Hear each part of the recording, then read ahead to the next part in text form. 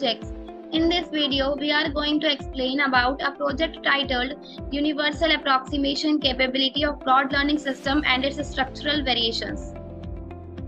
So now coming to the introduction part, through empirical evaluations and performance comparisons with traditional deep learning architectures, this study seeks to showcase the process of the broad learning system and its adaptability across diverse domains.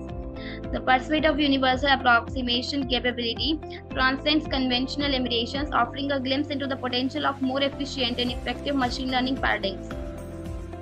This research dives into the intriguing landscape of the broad learning system and its structural variations, aiming to dissect the factors that contribute to its universal approximation capability. So now coming to the objective part for this project is that ultimately this research contributes to advancing the knowledge base surrounding machine learning architectures and their potential for universal approximation.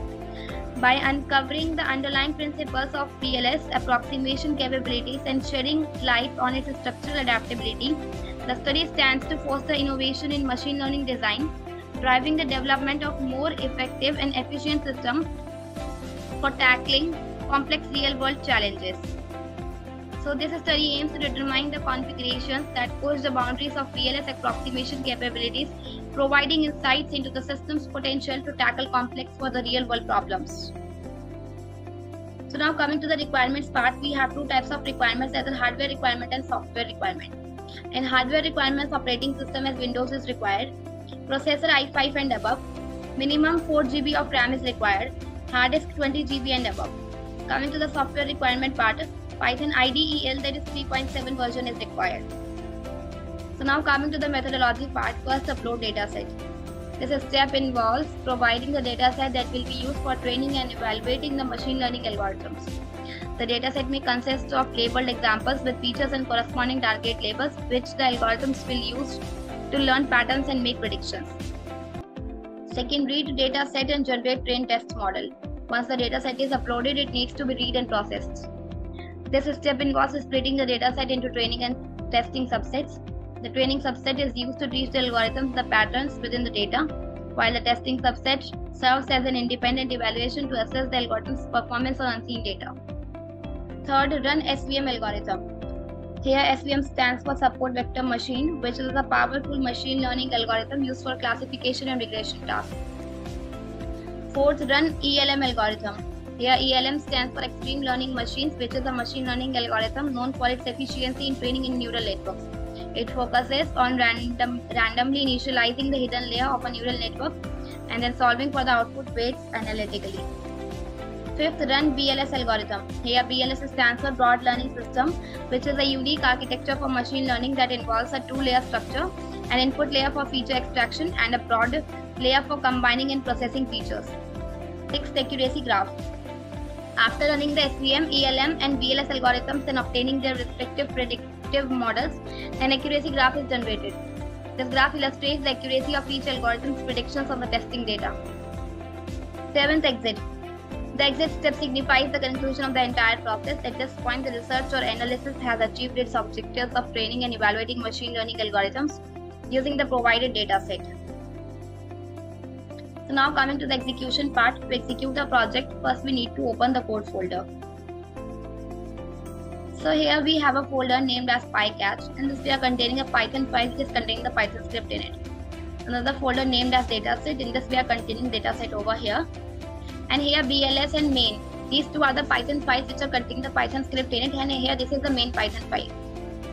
And here this is the run.bat file. Instead of executing the program in command line interface, we created Windows bat file to execute the project. For running this project, we have double clicked on the run.bat file. So now here this is the graphical user interface. With this we are interacting with the program.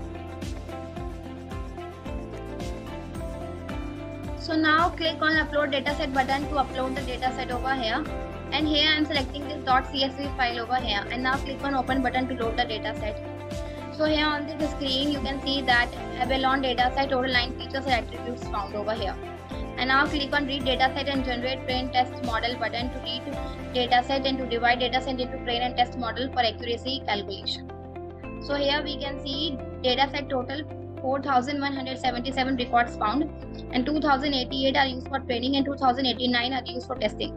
And now click on Run SVM algorithm button to calculate accuracy of data set using SVM. So here you can see SVM got 25% accuracy. And now click on Run ELM algorithm button to run the ELM algorithm. So now here you can see ELM got 23% accuracy, 24% accuracy. And now click on Run BLS algorithm button to get its accuracy.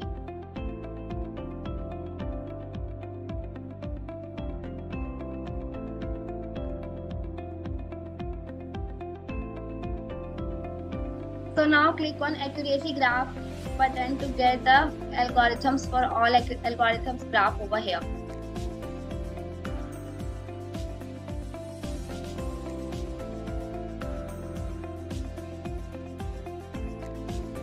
So now by clicking on the exit button, we can exit with this application. And now coming back to the conclusion part. In essence, the investigation into the universal approximation capability of the broad learning system and its structural variation serves as a testament to the evolving nature of machine learning architecture. By unraveling the intricacies of BLS and shedding light on its capacity to approximate diverse functions, this research contributes not only to the advancement of learning systems but also to the broader quest of understanding the complexities of information representation and processing in the digital age. Moreover, the exploration of structural variations within the BLS framework has provided a valuable perspective on enhancing its approximation process prowess. The systematic investigation into additional hidden layers, activation functions, and dimensionality adjustments are unveiled the fine balance between model complexity and performance improvement. Thank you for watching video. For more projects, please visit our website www.trueprojects.in.